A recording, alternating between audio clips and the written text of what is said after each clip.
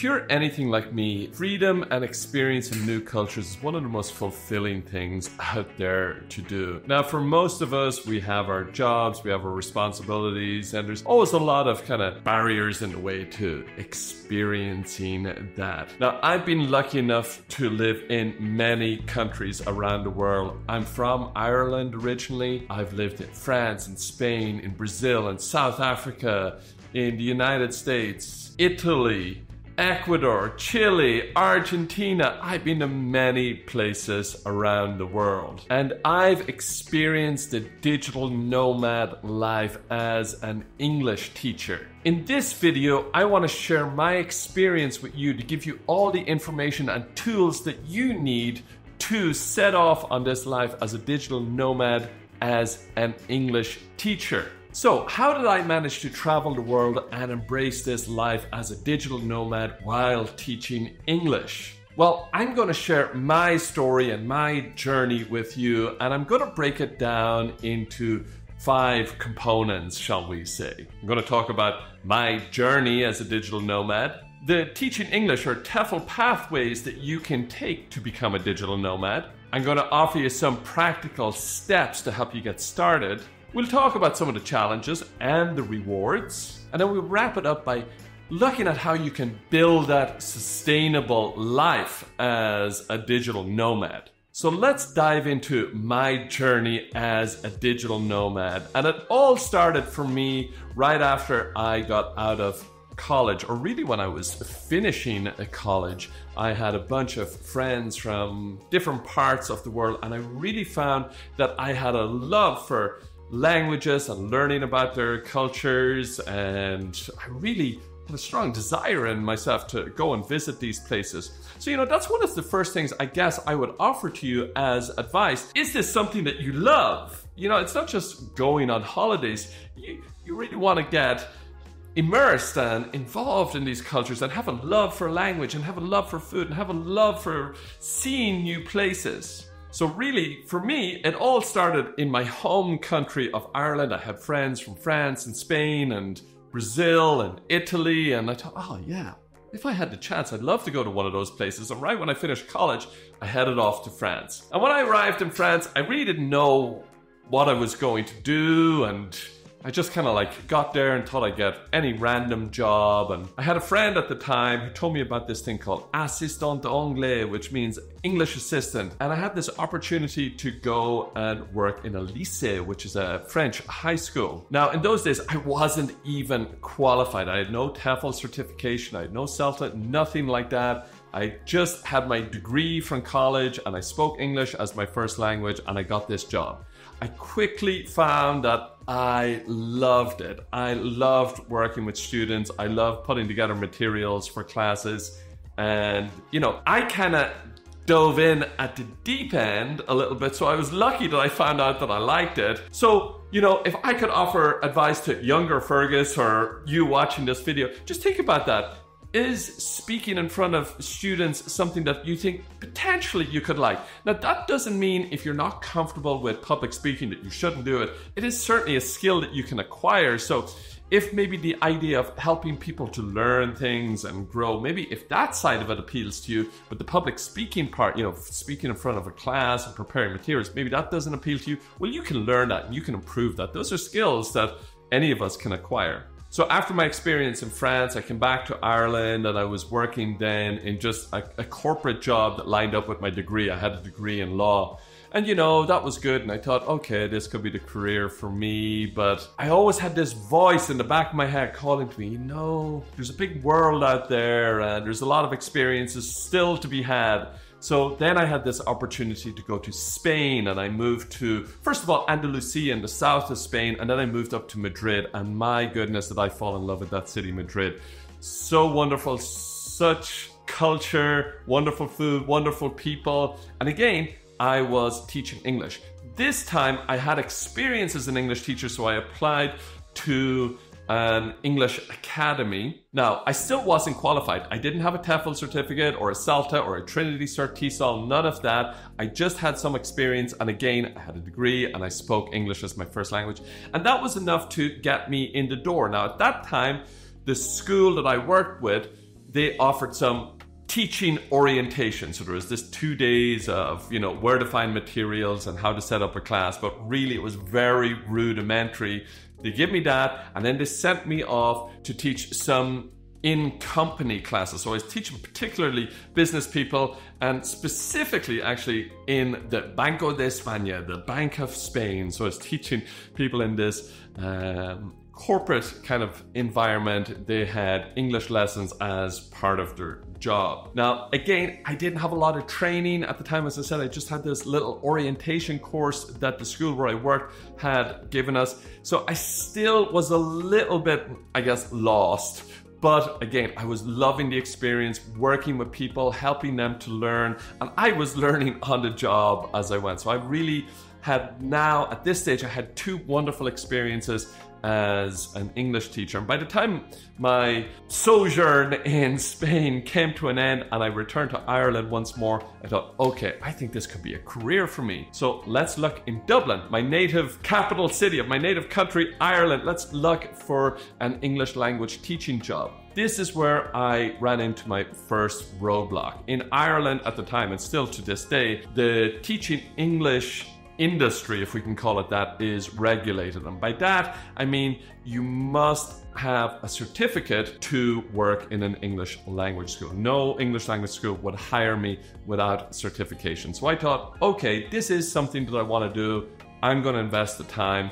And I went ahead and took my own TEFL qualification. The qualification that I took at the time was one that's called the CELT, or the CELT. It's an Irish equivalent of CELTA or Trinity Cert TESOL. It works very much in the same way. There's 4 assignments, teaching practice, input sessions, etc. And once I completed that course and had my certificate, when I went to apply for schools, instantly the doors were open for me. I got working right away actually in the school where I did my CELT certificate, and very quickly after that I found an excellent school in Dublin where I met actually one of my first mentors. Shout out to you, Ian, if you're watching this video. Thank you so much for everything you did with me. And over the next 4 to 5 years, I worked in this wonderful school in the north side of Dublin city centre, and I fell deeper in love with this profession. I went on then to do my Cambridge Delta certification, which opened yet more doors for me. I got right into teacher training. I became a teacher trainer of that course that I did called the CELT. I was a CELT trainer straight away. But after a few years teaching in Dublin, I was looking for more, and the desire to travel again was welling up inside me. So this time I had the opportunity to go to Brazil, and I moved to the sprawling metropolis of Sao Paulo, a city of, depending how you look at it, a city of about 30 million people. Considering I come from a country, an island of, around 5 million people, I moved to a city that had 6 times the population of my own country. It was a crazy experience, but yet again, I was blessed. I had a wonderful experience. I got right into learning the language. Now, at this stage, I should say I had already learned French in France. I had learned Spanish in Spain. So by the time I went to Brazil, I was up for learning Portuguese. And, my own experience, I found that every new language that I learned was, I'd say, about half as difficult as the previous one, because I guess my mind was set up for catching vocabulary and pieces of functional language and grammar. So I very quickly was immersed in the language and the culture. I used to go to diners and cafes and bars, and just, I didn't care at all about making mistakes or using the perfect grammar or this or that. I would just go, I would just speak, and eventually it would stick. And, I learned the language and learned the culture and learned about food and learned about how to get around the city and learned how to live a life in this wonderful city of Sao Paulo. That's where I spent 4 years, and while I was there, I met another one of my wonderful mentors. Again, shout out Bjarne if you're watching this video. And Bjarne trained me to be a CELTA teacher trainer. And while I was working at that school, I became head of exams. I was the director of studies, and I developed a specific focus on teaching not only business English, but teaching legal English because my degree actually was in law. So I was able then to leverage all of my background. I didn't have to give up what I had studied or worked in before. Actually, no, I was able to bring that into my profession as an English language teacher and leverage it actually to teach these niche specific classes, which made me more employable and give me yet more experience. And as my experience grew, then I started to teach more, I guess, challenging classes. I started to actually teach teachers who wanted to improve their English. So these would have been Brazilian teachers of English, but they wanted to get to the highest level they could. And I used to teach them what's called the Cambridge Proficiency Exam. So this is like the highest level, a C2 level that you can get to. I also became an IELTS writing and speaking examiner. And again, this helped to amplify my employability. So by the time I had all of this experience, I really felt, I guess, my professional freedom really had grown a lot. There were so many opportunities open up to me around the world. So this brings me on to the second important point, and that's around the pathways to becoming a digital nomad. So I have mentioned, you know, the TEFL certification that I took. Now, I started off, as I mentioned, without any certification. Now, I got lucky because I got some of my initial jobs just by the virtue of the fact that I spoke English and I had a degree and a willingness, I guess, to jump into those kinds of jobs. But if I could offer you advice, it would be to get yourself some certification before you move to another country. Even if you're planning to teach online, having certification helps to give confidence to your students, to your future employers, that you are going to be a person who can deliver good English lessons. So, of course, you know, you can find out all about it here on my channel. CELTA is one of the big TEFL certificates out there. The Trinity Cert TESOL is another excellent course, and I highly, highly recommend the International TEFL Academy's certificate in TEFL. This is really an excellent option for you if you're looking for something that's a little bit more affordable. And the ITA, International TEFL Academy's service, also has a big focus on helping you find work, which is really something that sets them apart. Not all schools or training centers around the world have this big focus on helping you find work. So really, I highly recommend that International TEFL Academy's service when it comes to certification and helping you to find a job. You know, some of the other aspects when you think about the pathway to becoming this digital nomad in the world of teaching English, you got to think about what's a good country for you. So as I mentioned, before I set off when I was finishing college, I had these friends from France and Spain,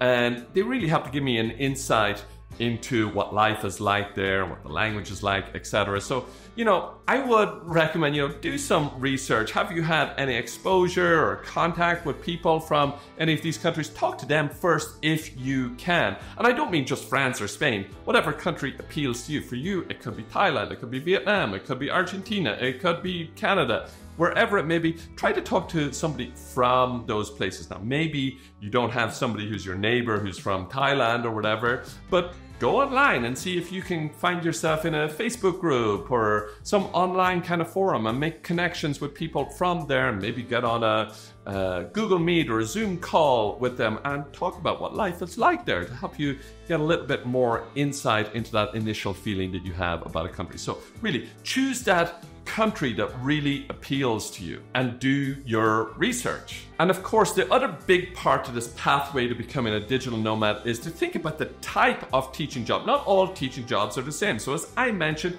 I taught general English, but I also taught these niche or specific areas of English. That's sometimes called ESP, English for Specific Purposes. So I ended up teaching a lot of legal English. Again, I had a background in that, so that helped me get into that area. But there are other areas that you can jump into. For example, teaching exam classes. That's a really big one. Some of the big exams out there, probably the biggest one in the world is IELTS, the International English Language Testing System. So many countries put a lot of emphasis on that exam. There is, of course, the Cambridge suite of exams. So you have your CAT, your PET, your FCE, your Cambridge Advanced and your Cambridge Proficiency course. These could be areas that you could carve out a niche for yourself. Or if you have a background in anything, I know some people who were nurses before, so they ended up teaching medical English. There's English for aviation purposes. A really big area, of course, is business English. A lot of people, for example, in my context in Spain and Brazil, I had so many students from banks and various other types of businesses who realized that English was going to be important for their own career development. And by me having a specialization in teaching those classes, I became more employable. Now, how can you get yourself up to speed to teach exam classes or teaching any kind of ESP, English for specific purposes, like business English? Well, you can just get yourself a business English book, for example, look it over, prepare a lesson, and you're going to realize actually that the frameworks for teaching general English can actually be applied to these niche areas. So you just need to make sure that you've done some research so that you know kind of like the context, the topic area,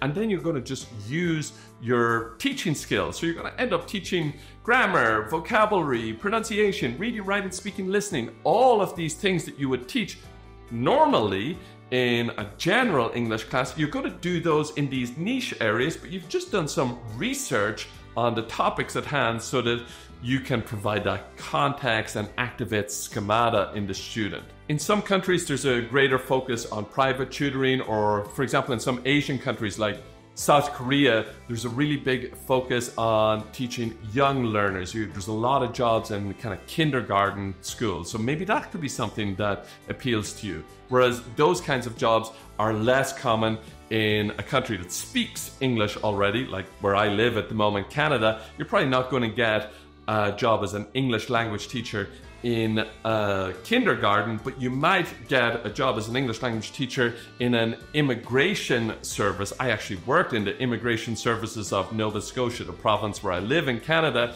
and there was a lot of work in those kinds of contexts. So look into the type of teaching job. Is it in person or is it online?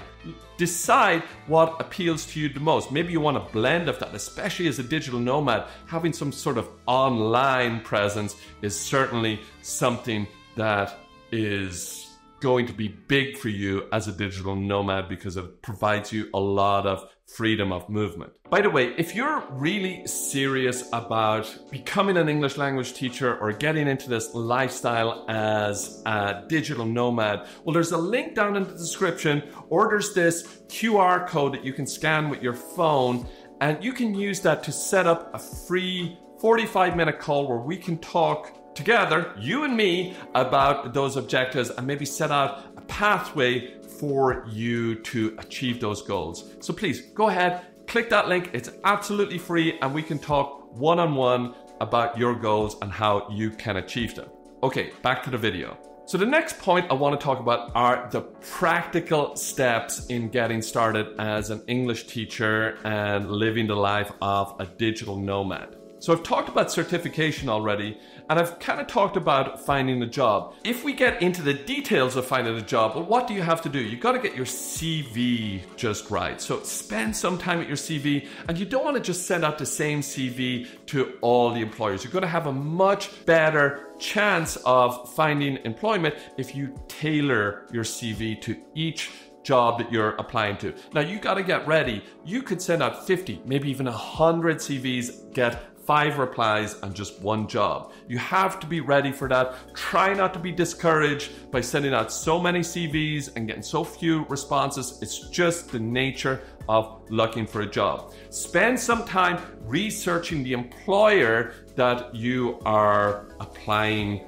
for as well. There's always going to be reviews out there online about working for various employers. So I would highly recommend checking that out, doing some Google searches. What's it like to work for such and such an employer? What's it like to work in such and such a country? These kind of research topics are going to help you a lot. So once you've got that CV ready, tailored, found the employers that are interesting for you, you got to look into the legalities of working in the country that you've chosen. So big thing is visas. So again, I've talked about this before on this channel. You know, I am from Ireland, which is part of the European Union. So for me to travel in Spain or France or any of those countries, there was no visa restrictions for me by virtue of the fact that I have a European Union passport. However, if you're from outside of the European Union, you're going to have to look into what are the work permit or visa situations for a person from your country. Now, it could be different for people from different countries, so I can't just say anywhere in the world you have to go through this and that steps. Again, do your research beforehand. You don't want to show up to a country and find out that you only have the right to be a tourist and that you can't work at all. Most countries will let you in for a 3-month visa as a tourist, but you're not allowed to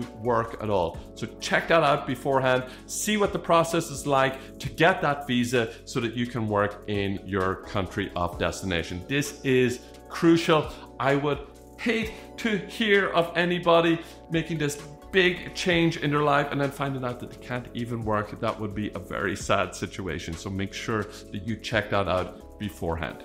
Okay, so you've figured out the country, you've got your CV together, you've seen what you need to do when it comes to visas, etc. So the next thing you really want to think about are what are the rewards and what are some of the challenges of this life as an English teacher stroke digital nomad? Well, for me, some of the biggest benefits, I kind of mentioned them already, is this cultural enrichment.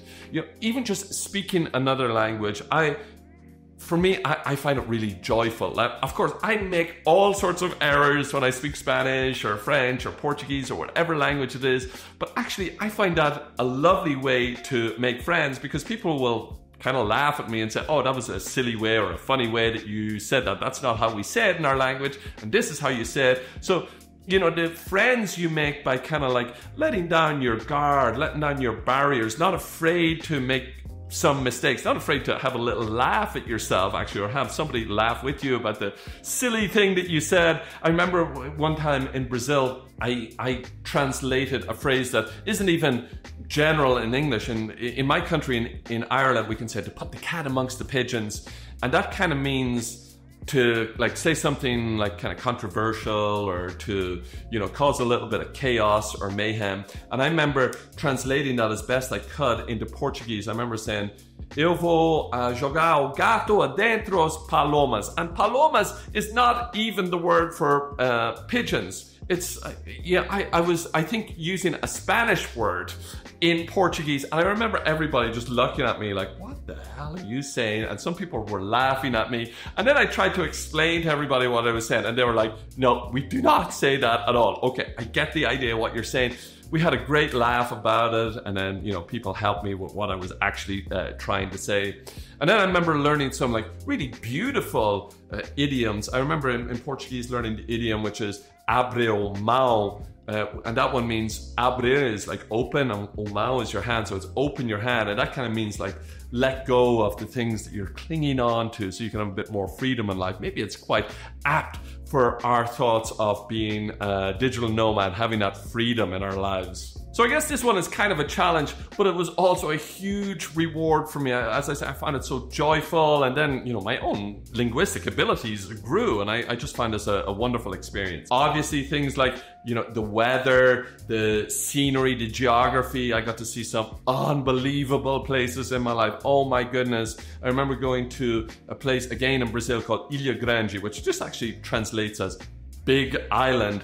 It's kind of off the coast of the state of Rio de Janeiro. It was unforgettably beautiful. I don't even have the words to describe how beautiful it was. You know, people often ask me, what was the best country you've been to, or what's the most beautiful? And, you know, it might sound like a kind of middle of the road answer, but honestly it's true. There's no one place that's the most beautiful. I could talk about Ilha Grande, but then I could talk about Newgrange in my own country of Ireland, and those places are so different. Or here in Nova Scotia, there's a wonderful place called Cape Breton Island, and that's unspeakably beautiful as well. Each place has its own distinct beauty, and that's the richness of our lives and this wonderful world that we get to live in. So experiencing more and more of that, you know, I may not have huge amounts of money in the bank account, but I'm a very rich person when it comes to the experiences that I've been lucky enough to have, both in terms of scenery and people that I've met along the way. Oh my goodness, that's just been so wonderful. It gives me such hope, you know, and I meet so much of humanity. That's just been such a wonderful experience to meet wonderful people from all around the world. You know, we all live in this information age where the internet is telling us all these kind of terrible things that are going on in the world. But then when you meet actual people on the ground and you realize, hey, we're not so different.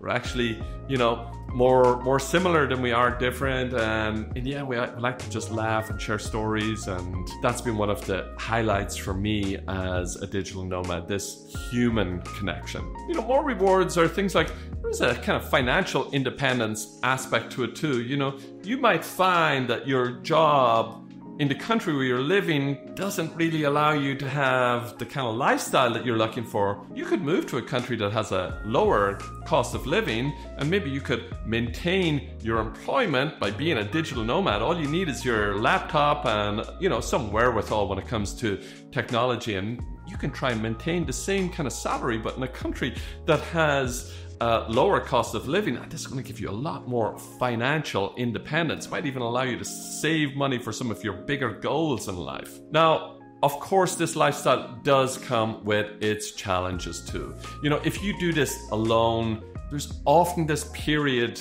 I've experienced it basically every country I've gone to, in the first month to 3 months, you might have a kind of like sense of regret. Why have I done this? What am I doing here? I don't have any of my friends around. I can't connect. I can't speak the language. Everything's strange to me. I promise that that is temporary. Now, it's difficult. It's really difficult. A feeling of loneliness, a feeling of isolation. You know, I've been there. I know what it is. And I'll tell you this. It was so hard for me, actually, in one of the countries I love the most, Brazil. It was so hard for me that I actually left Brazil after a few months when I was there the first time. It was too difficult for me to adjust. It was too big of a difference. And I left and I went home to Ireland. But I still had this niggling feeling in me that, like, no, I shouldn't have given up there. It was just actually starting to get good by the time I left. I was actually starting to make friends. I started to know some parts of the city. And that feeling welled up inside me again. I decided to go back, and thank God I did, because, you know, I ended up spending 4 more years there in Brazil. And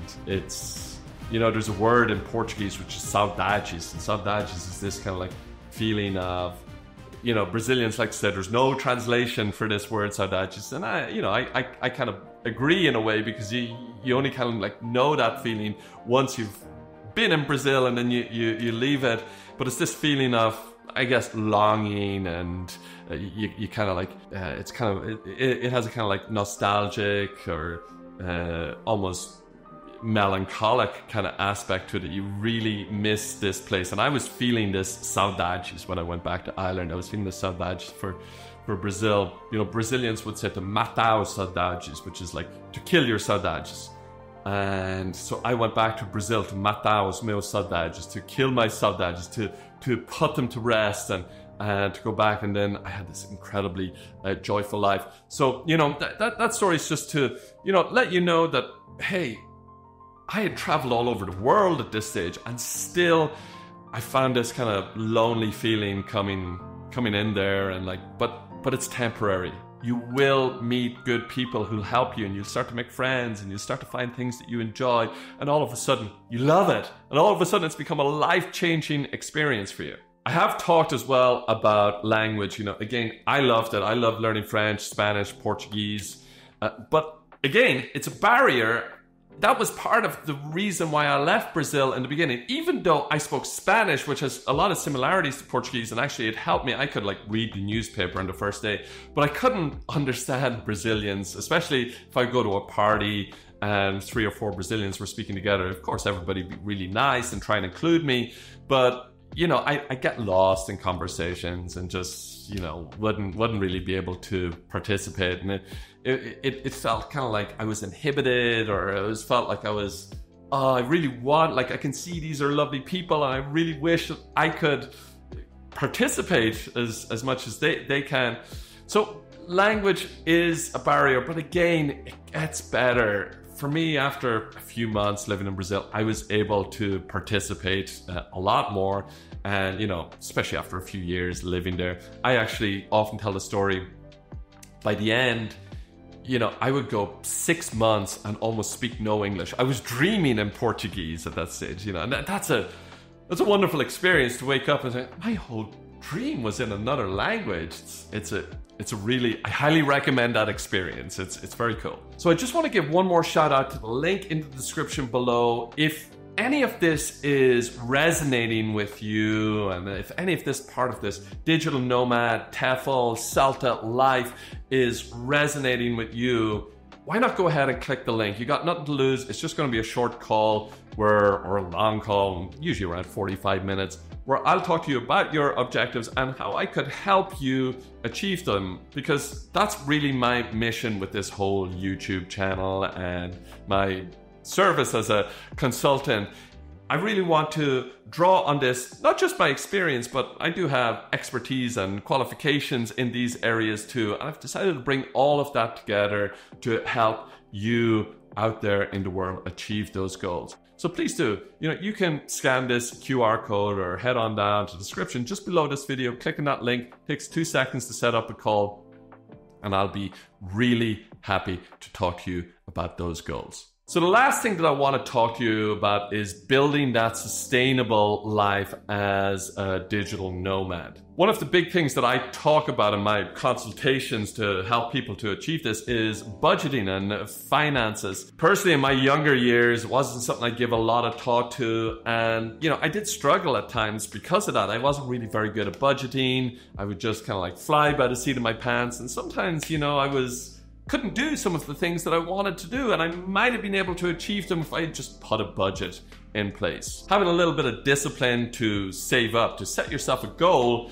that can be extremely powerful. It's very simple, but extremely powerful. I always like to use the acronym KISS, keep it simple, stupid. That's often a good way to approach finances. However, I really get into the nitty-gritty of that in some career guidance sessions when it comes to my consultation. So if you're interested in that, you can, you know, talk to me about it. But, you know, if you're a person who is thinking about finances, do some research out there. Maybe start just a very simple budget. You don't even have to know how to use Microsoft Excel or Google Sheets. Just do one on a piece of paper. Look at how much money is coming in. Look at how much is going out. See where you can cut back so that you can save to match up with a future goal. And you always want to think about expanding your skills. Make yourself more employable as you possibly can. So get into areas like teaching exam classes, teaching English for specific purposes, teaching exam classes. These are areas that's going to open more doors to you and make you more employable so that you can get out there in the world and experience this incredible life as an English teacher and digital nomad. Okay, that's it for this video. Please do let me know down in the comments. First of all, where are you in the world? Where are you watching this video from? I always ask people that in the comments because I love it. It's kind of a virtual way for me to continue my own digital nomadism. And which countries are you thinking about going to? And what area of teaching are you looking to get into? Are you looking to do face-to-face, online, teaching kids, teaching business people, general English, teaching exam classes, English for specific purposes? Let me know what you have your eye on. And have you taken any TEFL certification? Are you doing a TEFL course like the International TEFL Academies course? Are you going to do something like CELTA? Or are you going to do Trinity? Or are you going to do the Irish Celt? What course are you looking at doing? Thank you so much for watching. If you found this video helpful, please do give it a thumbs up, hit that bell icon. It just tells YouTube, hey, people like this video, and share it with more people. That's a big part of my mission, to get this word out there so that more and more people can benefit from it. I'd love as well if you could share it on your social media or anything that makes sense to you. That'll really help a lot. Okay, all that's left for me to say is thank you so much for watching. I'll see you in the next one, and bye for now.